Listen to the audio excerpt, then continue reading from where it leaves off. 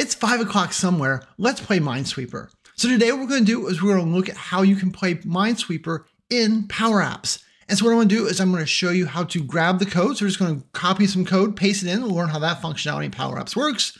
Then we're going to break down the code. So I'm going to show you like, hey, when I got dropped into this app after I got done playing for a few minutes, like how do I figure out what it does? What if I want to change things? What if I want to replicate that functionality? And so we want to look through the code a little bit and talk about how I explore the new code. We'll also talk a little bit about the power of community and how this is the cool stuff that happens. So if you want to learn about Minesweeper and PowerApps, because of course you do, then let's jump over to my desktop and take a look. So here we are in PowerApps. Let's play Minesweeper and see how I do. I have no promises here. I on the first try, it was not planned. All right, one more try, all right? With a new button here, yes. Let's try this corner. All right, that's safe, that's safe, that's safe. All right. Look, now we can switch it over here. We'll put a mine right here. Then we know that this one is free. Then we know that this one, oh, look at that. We opened the board up pretty good there. So we know there's a mine. We know there's a mine. We know that is good. We know that is good. Oh, we know that one's a mine. That's a mine. That's a mine. All right, back to the ones. Let's see here. Uh-oh. All right, now I'm gonna have to start guessing. Oh, nope, that one's free. Then that means that's a mine. And so then that means that one's free, that one's free, that one's free, that one's free. Oh, then that has to be a mine. So he's got 3 mines. Oh, this is where we just have to guess. This is always the worst part of Minesweeper. Let's just guess that this is a free one. Oh, we got it. All right. So we know that's a mine. We know that that one's free. Yes, we did it. All right. So there you go. That was a little crazy, but there is how we play Minesweeper in PowerApps. All right. It's got a high scoreboard over here so you can keep up your scores. If we hit this, we can start over. And so how does all this work? So the way that this works is I just went and grabbed the code. Okay. So a guy named Steve from France reached out to me and said, hey, I built this app, check it out. And I was like, all right, I kind of like Minesweeper. I used to play it a lot back in the 90s. I don't want to talk about that, but did you actually know that Minesweeper was invented in like 1992 in order to help people be better at left clicking and right clicking mouse? Yeah, it's actually had a purpose way back in the day. Same with solitaire. But anyway, so how did we get this app, right? So what we're going to do is we're going to jump over here to Steve's profile on PowerApps Tools. PowerAppsTools.com. I've never been here before, but it's got all types of code snippets for PowerApps and SharePoint and XRM and YAML and stuff. So definitely check out and explore here, right? Just a community source of things. But out here on Steve's page, you can see that he's got 3 snippets, a multiple pop-in screen, upload file with drag. All right, kind of back to the solitaire skills. Whoop, boop, boop, boop. And then Minesweeper. So if you click in here, this will take you to an overview, right, of what it is. And then there's a bunch of details here. And it just basically says, hey, copy my code. Now, if you're not familiar, over in PowerApps today, right, we now have, it went to GA just a few weeks ago, the ability to paste code. So not just copy things around with our clipboard or notepad, right, but we can paste in YAML. And then as long as it's valid PowerApps YAML, we can use it. So Steve took advantage of that and made all of that available up here. So if we click on copy our snippet, right, that copies it to my clipboard. So now if we jump over here to PowerApps, right, we're going to start at the very beginning. So we're going to create, we'll say start with a blank canvas, tablet size. Okay, now you're on a blank canvas. It didn't have to be a blank canvas, but in our case, we want it to be one. All we're going to do is go right here. We're going to right click. Instead of just paste, we can say paste code. When we do a paste code, it is going to copy in every piece of element or everything that he had. And now we have the app. Now, when I first looked at it, like, uh-oh, it didn't work. But if you hit play, as soon as you hit play, everything initializes and we're off to the races. And then we could play, right? We're not going to make you watch me play again. So the way this works, let's open up Notepad real quick. So here in Notepad, if I right click and just paste, so what he gave us, what his lovely little copy button did, let's go to the top, is it had every piece of code in there, right? So the containers, the children, image backgrounds, all the properties for all the different controls that got put in, everything that makes up that game that you just saw is in here. And it works just the same. Like if you were in here, let's just go here to a new screen real quick. New screen, blank. Like if I insert a button, right, just a regular old button, I say on select, set vardog equals buddy. If we right click on that, we can say view code. And so that created button 1, it's a control, it's a classic button, properties, boom, boom, boom, boom, boom, boom. All of the pieces of the puzzle are there. And so if I was to then copy this code and take it with me, so down here, we'll click on copy code. So now like if we go to a new screen or even a new app, let's go to new screen, boom. And so if I paste, I don't want to just do a regular paste, I would paste code. And we do that, there is my button all configured with all the same things, right? So that's all Steve did. He just did it on a larger scale because obviously over here, he's got this, let's get rid of, let's just delete these guys so they don't confuse us. Delete. But so here, right, like he's just got all these containers and groupings and all the pieces, right? But basically when he was ready to give this to us, he went right here, right clicked on it and said copy and copy code. And that's how he got the code that he gave us that then let the app work for us. Kind of cool, right? But there's nothing different about it. He didn't build it a special way to be copy code or anything like that. This will work for any of your controls today. Also, like I can adjust it. So for example, if we hit, hold on the Alt key, press the rookie button. So the buttons say yes and no.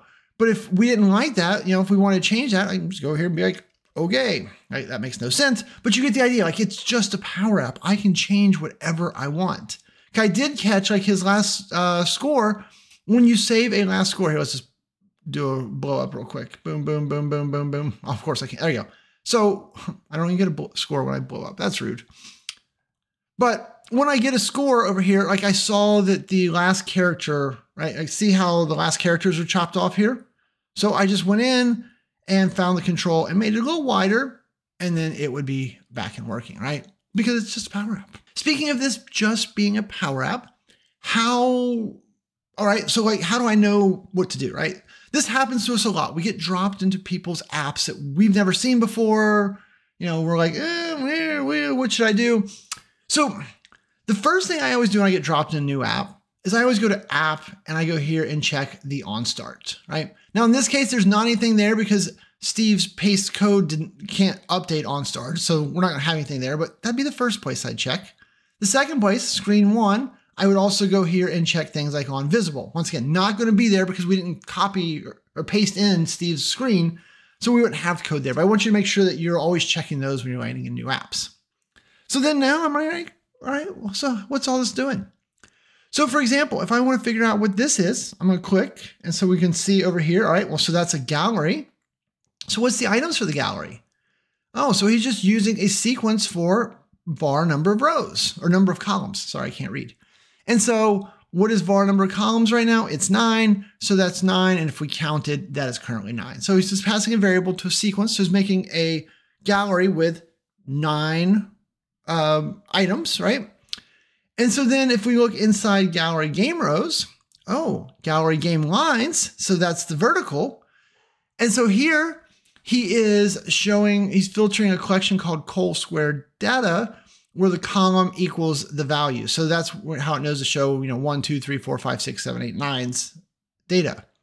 So then you're like, well, okay, well, what about things like the size? So we could look here and be like, all right, well, how tall are you? Because obviously you can be dynamic. So if we go and look at its template size, which would be the height, look, it is self height divided by the number of rows. So if it's, 900, the gallery was 900 tall, there's 9 rows, right? Each row would be 100 pixels tall. Obviously that's not actually the number, but you get the idea. Like the math is happening to make that dynamic, because when we're on rookie, it's a 9 by 9. But if we switch this, hold down the Alt key, press expert, okay, right? It is a much, much bigger pattern. And so we needed all that to be dynamic. And so the math is what's driving all of that. Right. And a great use of sequence. If you know anything about me, you know that I love sequence, right? So this looks like it's a 20 by, I forget what the other one is. Now, if you're like, okay, well, so where did var number of columns get set? I don't know. So what I'm going to do is I'm just going to go here. I'm going to say copy. Now, if I search right here, I'm not going to find it because var number of columns is not a control name. It is a name of a variable, right? So we can't use that search to find it. Boo. No, not boo. All right, click on this search. This searches across everything. So if we put in var number of columns here, we can then see that, okay, it's a context variable on screen 1, okay? And then if we look it looks like that inside the button pop-up confirmation on select, number of columns gets set. So we can then go in here and be like, all right, well, so it looks like he's got a button for when, var pop-in confirmation. That's hard for me to say. Case, so if you chose rookie, he sets the number of lines to 9, columns to 9, number of mines to 10, level rookie. Right, competent is 13 by 13 with 50 mines. Whoa, 20 by 20 is 100. Expert, right? Aren't you glad I didn't make you watch me play that? That took a long time. So this is where he's setting those. And then it looks like he also then runs some type of select button initialization. And so we would just do the same type of thing to go find that, see what that code is doing. And he's got some pop-up updates here. Now, what that makes me think is that I bet you when I click on Rookie Extraordinaire, so we got to close our little search thing. Let's go back to our screen. So here, yep, on select. Hey, I realize that Minesweeper has actually nothing to do with my training classes, but if you go to training.powerapps911.com, I got lots of training classes you can sign up for. On-demand classes, live classes, a 6-month university program. You can get mentoring and help, all types of stuff. So go check. So that button is setting the message, okay? And then it is setting a variable, confirmation shows true, and confirmation case is rookie. So that's how, when I press this button, boop, it's making this whole thing show up. And like, look, there's that message. And then we knew that inside these buttons, we have all those different things going on, right? And so it looks like clicking this button triggers that other button. So he's kind of got things stacked on top of each other, but we can follow the clues, the puzzle, right? The beauty of PowerApps is there's no compiled code. There's no hidden secrets. Like, I'm not worried about, like, one of the things you might think is, well, Shane, should you really paste it in code you got from the internet? Yes, I mean, you should be skeptical, but not in this case, because when we paste it into PowerApps, like, this Power App can't do anything like hidden, right? There's no compiled DLLs in there that I'm worried about things happening. Now, if you want to be super thorough, you could have went through this notepad and, looked in here like, hey, is he doing any type of external calls or anything? But even if you did those, then you would have had to authorize the connection. So yes, you can double check his code. It's all in plain English here. You're like, well, no, Shane, that's not plain English. Well, it's French. No, it's not French either, right? That's just the base 64 for some of the images that he's using. So, but you could definitely go through this, trust but verify, that's fine. But no, at the end of the day, I do not feel worried at all because this app can't do anything. So it's Power Appy stuff. We know Power Apps can't really do bad things, right? It's not installing executables, DLLs. It's not talking to other websites. So I feel good that Steve did not send us down the wrong path, but you should always check any code before you use it. That is fair. Okay. Now, other cool things in here. So like, let's just say, okay. Oh, all right. We're back to rookie. So then like if we go in here, so we were talking about this before. So we talked about like the size. So we can see that inside the gallery lines, we've got a label. We've got, this one is what puts a flag on the square or not. And so you can see that this base 64, these are the different things to show, right? So like if we want to see what this one was, I could just copy this, copy. And then I would once again just jump to new screen so I don't mess up his beautiful work. Throw myself an image control on here, right? Because PowerApps understands base 64, obviously. And then just set the image to be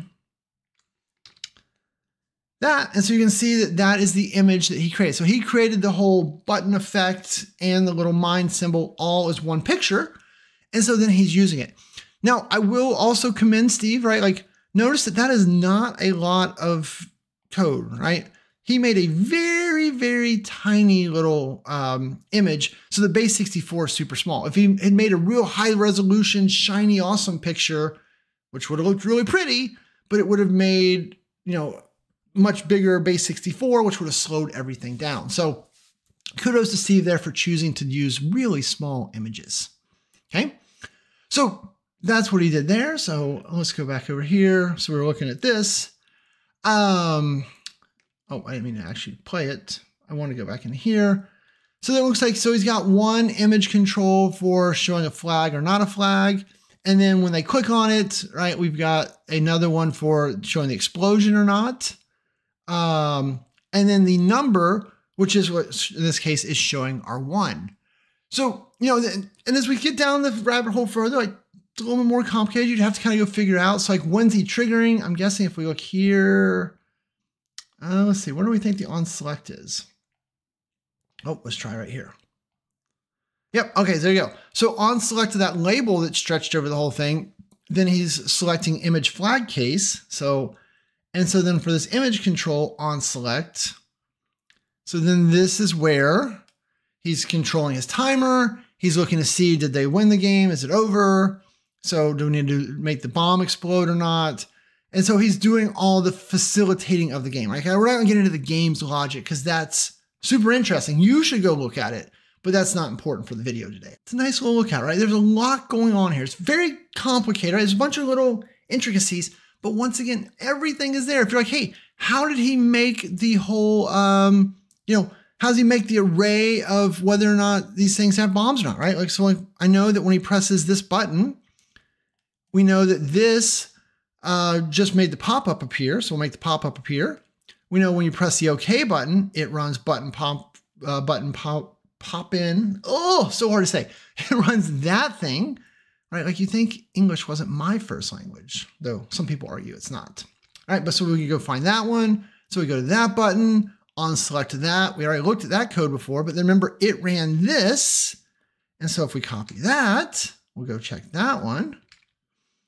And so then on select to this one, it turns out,